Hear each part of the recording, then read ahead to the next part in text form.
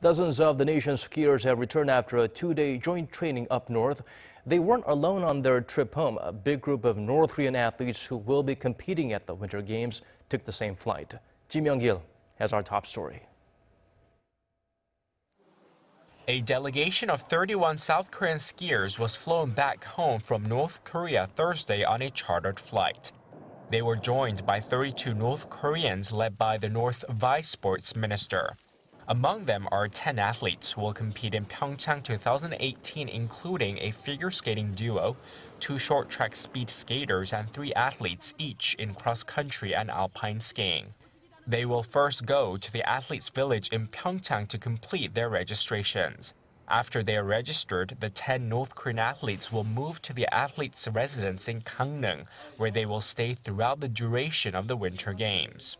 12 members of the North Korean women's ice hockey team arrived in the South last week to hold joint training with their South Korean counterparts. A total of 22 North Korean athletes will compete across 5 disciplines, making this the largest North Korean delegation in Winter Olympic history. On the last day of the 2-day training Thursday, the South Korean alpine and cross-country skiers held joint training sessions, including friendly races at the North Gangneung ski resort. There are 10 slopes at the resort with a total length of nearly 18 kilometers.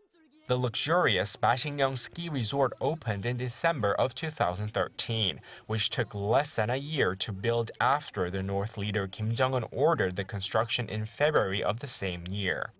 Kim, who is known to have been educated in Switzerland, is rumored to be keenly interested in skiing. Myung-kil, Arirang News.